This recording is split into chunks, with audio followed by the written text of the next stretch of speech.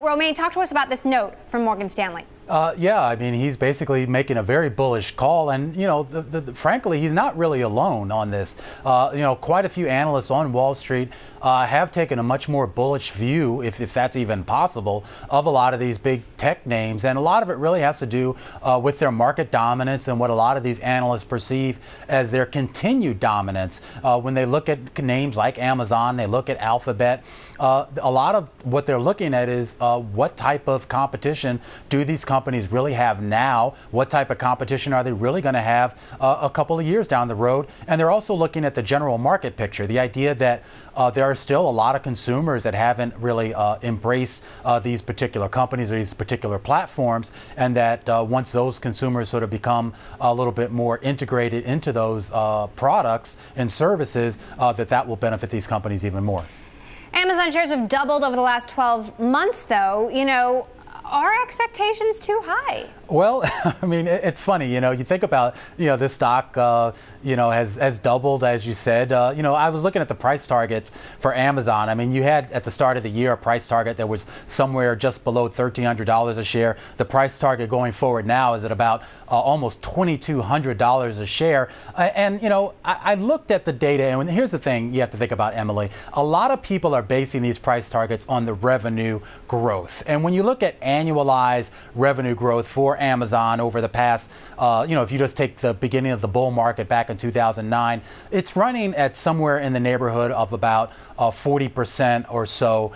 So when you think about, the share price is running annualized of about 40% or so, but the revenue growth is running at an annualized pace of around 30% or so. So the revenue growth is really kind of keeping pace with a lot of the optimism that you have in the shares. So, if you break it down over a longer term trend, it's not as outrageous as I think it looks when you look at it maybe on just say a 1 year chart or a 6 or 7 month year chart.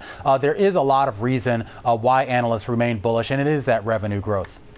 Meantime, Bloomberg is reporting there's still a lot of short bets out there on the FANG stocks. Where are the shorts concentrating their focus? Well, you've got sort of two sides to this coin. You have some of the shorts obviously going into some of the names that have seen troubles like Tesla, like Alibaba, like Facebook. But of course, they're also piling into Amazon and Apple. And a lot of that has to do with valuation. Look, when you're talking about Apple at $1 trillion, when you're talking about Amazon just a breath away from being a $1 trillion market cap, it's understandable that you're going to get an increase in short positioning as well.